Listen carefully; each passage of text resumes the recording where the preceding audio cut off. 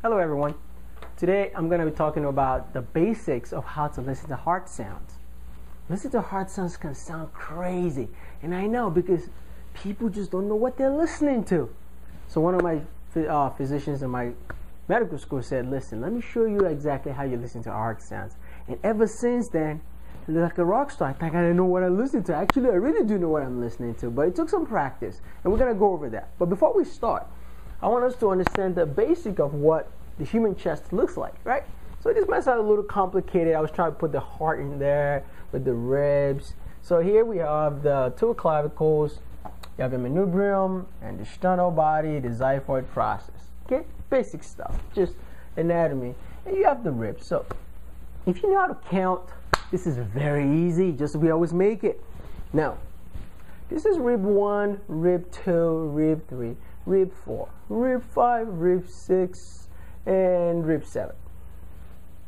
All right, those are ribs, right? Those little things that keep everything inside your body intact. Now, in between each rib, there's space, and we came up with a fancy name for it. We called it what? The intercostal space. Whatever, but it's fine. What can I do? So the first space between the first rib and the second rib is the first intercostal space. Can you imagine that? Rocket science. So this is the first intercostal space, second, third, fourth, fifth, sixth, and the list goes on and on, which I'm not going to talk about. Now, we have your nice, beautiful heart sitting there. It's just a pump, guys. I love you, I know, but the heart is just a pump. Most of it's actually in here. So, and the way we listen to heart sounds is we start here at the top, in between so before we even go there, we have four valves in our heart.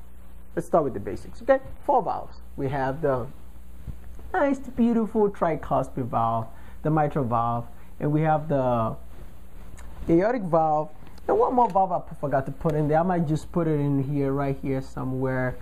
That will be your pulmonic valve. Now, the way the valves are set up and the angle at which the heart is set up doesn't make any sense when you listen to the heart, but it sort of kind of does. When we want to listen to any pathologies involving the what? The aorta, we go up in between the second and the third intercostal space. So that's called the aortic region, and there's a fancy name for it. So this is the right side of our body, and this is the left. How easy can that be? And we call this the right, which is the right side, upper, because sternal border, RUSB, right there. Right, upper sternal border, right? Upper sternal border. But it's in between the second and the third intercostal space. So kind of right in this region. It's a region. It's like kind of little area. In order to listen to our pulmonic valves, you have to listen next right here. That's called the left upper sternal body, right? This is the left side, the upper sternal body. To listen to anything that has to do with tricuspid, you come a little, you drop down a little bit, and you get the left lower sternal border, or the tricuspid region. There's 3 little valves between your right atrium and your left right ventricle. And the apex is in between the 5th and the 6th intercostal space. So kind of all the way here. So the way we listen to a heart sounds is we start up here, like that, dun, dun, dun, dun, dun, and drop down and make a left. So it's kind of more like this. Bam, So we have a mnemonic for it. Aortic, right? Pulmonic, tricuspid, and mitral. All physicians taste milk. If that works for you, good luck. If doesn't, it's fine. Just know aortic is here, pulmonary, tricuspid, and mitral. Now we're gonna start by using this little cartoon, guys, to learn our heart sounds. We're only going to go over the basics, and I'm going to throw in some 2 pathologies. And if you just know those, trust me, everything else, don't worry. We might pick it up on echo, or just say, you know what, it just doesn't sound right. So let's know the normal. Well, we're going to need a stethoscope, right? So this is not your typical stethoscope. This is actually a Littmann cardiology stethoscope. It doesn't have a bell, but it does. It's a different kind of stethoscope because both the bell and the diaphragm are actually combined in one. So you have to be really, really good at using stethoscope to be able to buy this. So if you end up buying this and you're like, I don't know what the bell is, well, the bell is part. The way it works is it depends on pressure. It's a pressure gradient. If you press really, really hard, guess what? You're using the diaphragm. Now to use the bell, you have to lightly place it on the chest to listen. So you have to be very good at using this. I don't really say you shouldn't buy it, but most likely I say get the one that has a bell and has a diaphragm, so at least you know how to switch it back and forth. So, but we're going to use this in an example. Now, we're going to start with S1, S2. Everybody wants to know, oh, what am I listening to? I want to know what that is. What is that? Is it aortic regurgitation or aortic stenosis? No, don't worry about that. Just know what a normal is. And the normal is what? S1 and S2. We know S1 is what? S1 is when the mitral valve and the tricuspid valve close. So when the blood from the atrium goes down into the ventricle and the ventricles try to squeeze, guess what? You don't want all that work. It's like you don't want to, have a basket that you keep throwing stuff down the drain and it's just going out the other side, right? So when the heart tries to contract, the blood inside the ventricle does not want to go back into the atrium because that's not where we want it. We want it to go into your body, right? Go through the aorta and go right above the hill and go down. So in this case, both valves closes. No.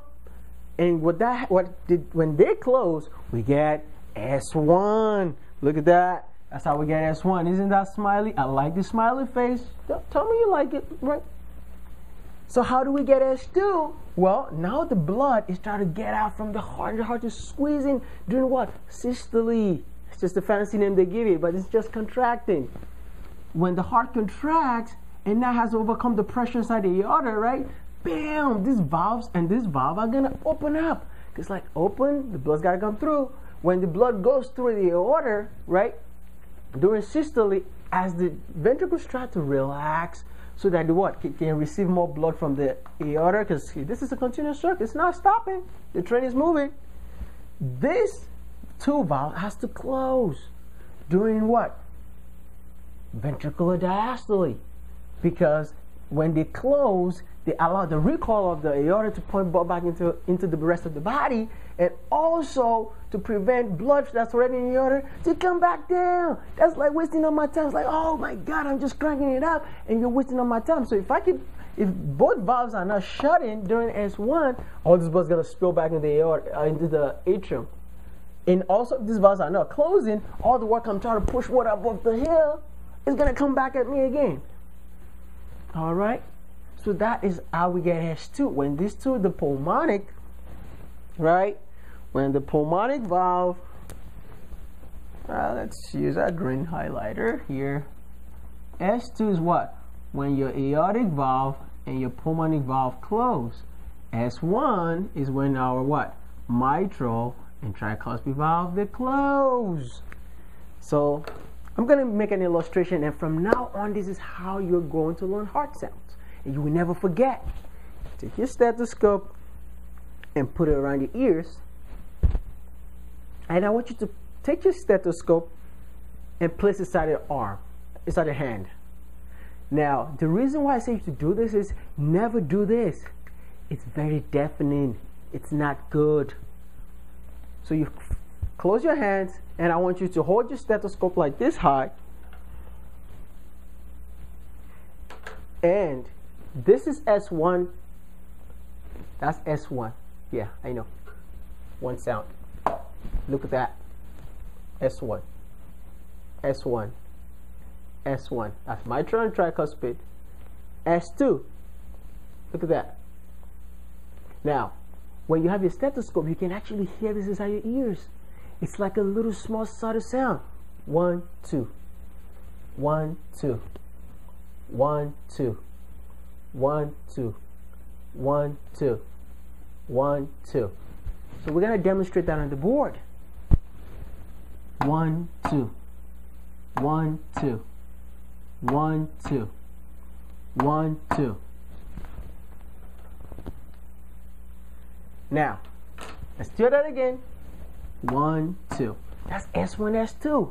Wow, it sounds very complicated. No, it's very easy. Look at that. 1, 2. If you can just count 1 and 2, you'll be good. So every time you listen to somebody's heart, just listen for 1 and 2. Okay? That's all you need to start with. Now, if we go down here, now that we have learned how to listen to S1 and S2, remember? 1, 2.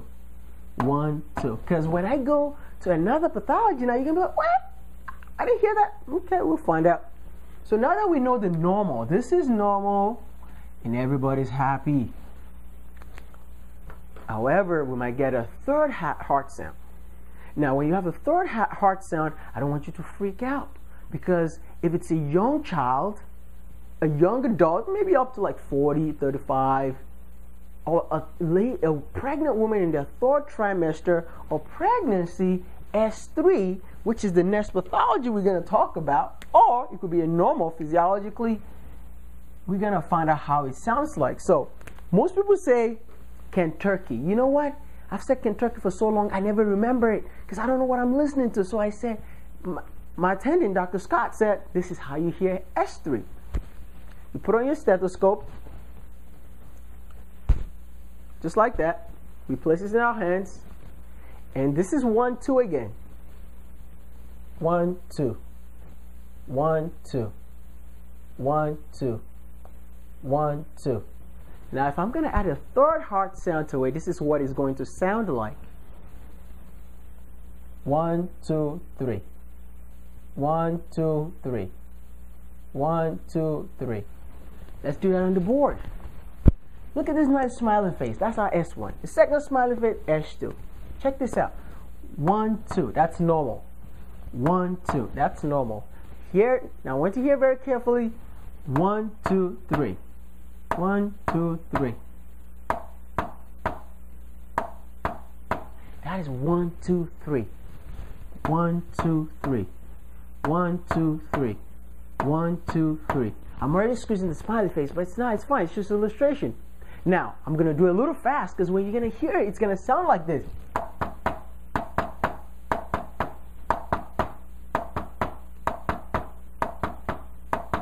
Hear that? That is S3. So what really causes S3? Usually, it's due to when you have a heart that's dilated or non-contractile ventricle that's just big and is full with a lot of blood, and the atrium is contracting and spilling a little extra blood down into a already non-contractile ventricle. So basically, when you have a huge ventricle, let's find a nice big diagram here. So let's put, if this is your heart and it looks this big, and there's just so much blood inside here, and the atrium is not contracting, so it's the oscillation of blood between the atrium and the ventricle. That's usually what causes S3. But when does it become a pathology? Well, guess what? People with heart failure. So if somebody has heart failure, congestive heart failure, it could be what? Diastolic dysfunction, it could be systolic dysfunction, the heart is just not contracting, or it's what? You have severe myocarditis and you've eaten up all your heart muscle, and guess what? It's just thin muscle left in there and they're not contracting well. Now you got a lot of what? A lot of blood inside the ventricles, and now the atrium is contracted with all the fluid inside the ventricle. And that's pathological. So this is how I do it. If somebody tells me, oh, you know that patient has congestive heart failure, when I go to the patient and try to listen, well, where am I going to place my stethoscope? Well, I'm going to start at the aortic region, right? And we're going to go to the pulmonic region. And then I go down to the left lower sternal border and then go to the apex. Now, here's the trick, guys. When you listen, there's a left-sided S3 at the apex. You place the patient on the left lateral decubitus position, and you can hear this sound. That's S3. You can also hear it right at the, in between the 4th and the 5th, right here in the tricuspid region. That's the right-sided S3. That's how you know it. So you can cheat if you already know the diagnosis, or take your time and listen. Wow, what am I hearing? Is that an S3? Because when I say an S4, you're going to be surprised how different an S4 is. Now that we know S3, and As we can see, not really the happiest guy, but you got to remember occasionally it could be just a normal or could be pathological. Now, on to S4. S4 is very interesting. Now, in America today, how many people do you think has hypertension? A lot of people has hypertension. But the pathophysiology of hypertension is a completely different topic, which I'm not going to cover here. We just listen to heart. So if somebody has a long-standing high blood pressure, what do you think is going to happen to the left ventricle? It's going to get what? Thickened. It's like going to the gym and working out. The heart is constantly contracting, so they have a really thickened left ventricle. Now, this little piece of atrium, this guy has this fairly, light, thickened muscle that's not even enough. It's not trying to contract against this big guy, having a small little guy fighting against the big guy. You got this small guy fighting against this big guy. I think you know who's going to win, right? Push! And he's trying to push. This tiny little kid is trying to push this guy. It's like, oh my, what are you thinking? Yeah, that's what happens when you have an S4. An S4 is an atrium try to contract against what? A non-compliant ventricle, a stiffened left ventricle, usually left ventricular hypertrophy. So now let's hear S4. Now S4 is very interesting because S3 is very close to S2 after the second heart sound. However, S4 is close to S1. So let's see exactly how you're going to be able to hear it. So you place your stethoscope again, just like we always do, and put it inside your hand, and just use your hands. This is S1 and S2. 1, 2. 1, 2, right? 1, 2. 1, 2. This is S3. 1, 2, 3. 1, 2, 3. 1, 2, 3. And if you want to use Kentucky, that's fine. It's Kentucky. Kentucky. Kentucky. Kentucky. You get it? However, if you're going to do S4, people often use Tennessee, but I don't know what they're talking about. This is what they're trying to say.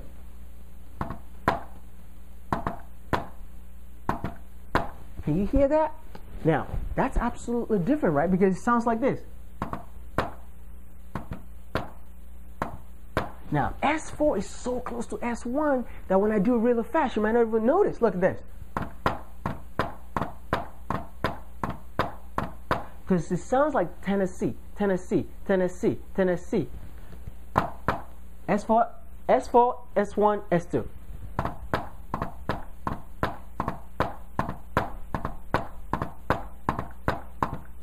So that's how I do it. Very, very easy. So let's try S1, S2, S3 again.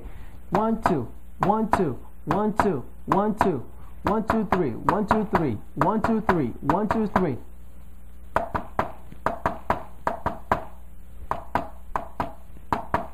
Right? But S4 is different.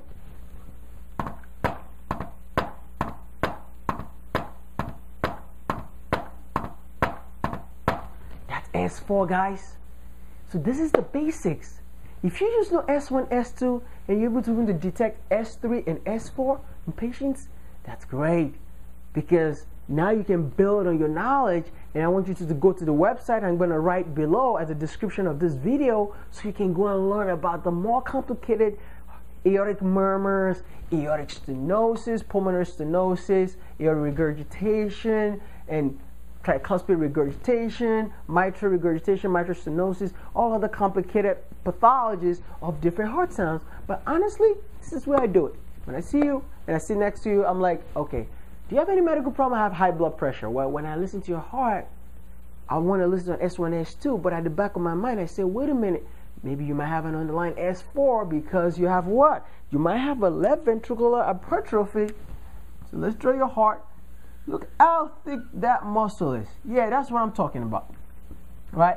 If you have a left ventricular hypertrophy, I might be looking for an S4. And that's how I pick it up. Right?